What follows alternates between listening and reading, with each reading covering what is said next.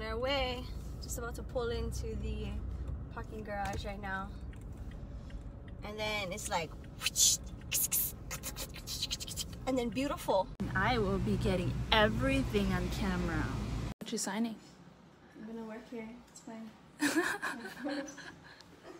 The anticipation is on. I think I'm more nervous than she is.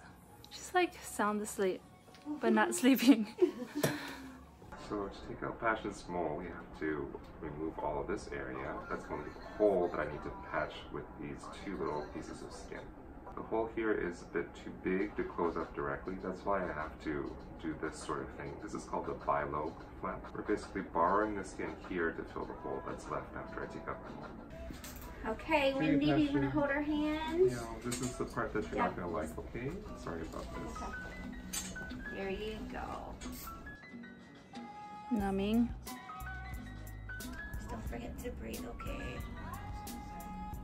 There you go, chocolate. Pash, are you numb yet? Yeah, I think so.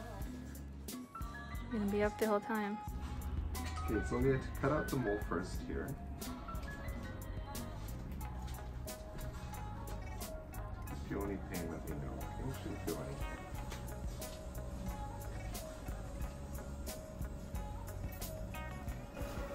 Holy smokes. They're cutting her.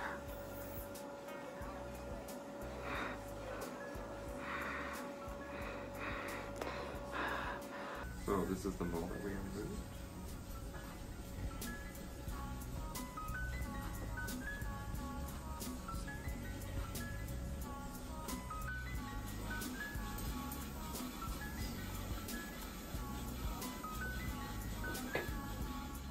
So this is a small hole that's left from the mole removal.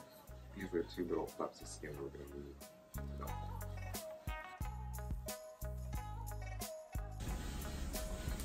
Okay, everything looks great.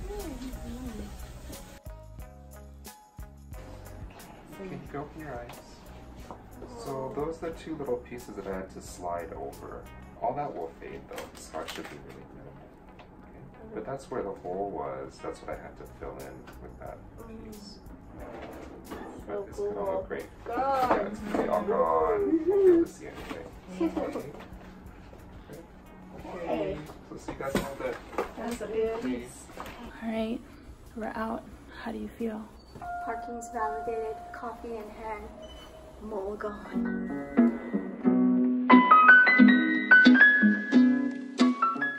So now that I got this mole removed from my nose, does that mean I can't do multiple choice? Multiple choice?